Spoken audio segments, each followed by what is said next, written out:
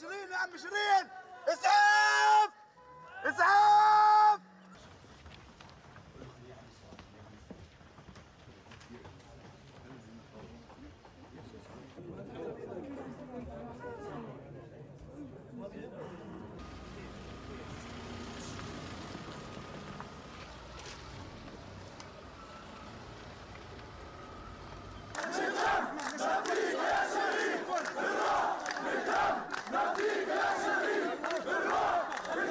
نحن نحمل إسرائيل كامل المسؤولية عن هذا الاغتيال الذي أرادت به إسرائيل أن تغتال الكلمة وأن تغتال الصوت الحر وأن تغتال الصورة التي تنقلها كانت شيرين أبو عقلة وزملائها إلى العالم حول جرائم الاحتلال في جنين وفي القدس وفي كل الأراضي الفلسطينية.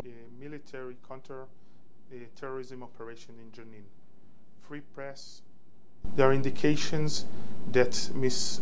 Abu Akleh was killed by Palestinian terrorists' fire. Israel will be conducting a thorough investigation.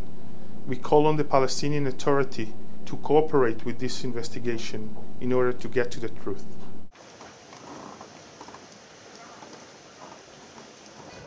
And it will be live on our channels.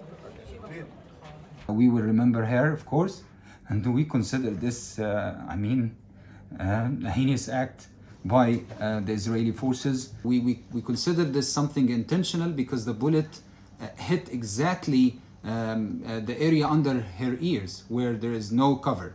So basically what happened is that Shireen immediately died on the ground, and it was a targeted attack. It was a targeted assassination. We consider it that.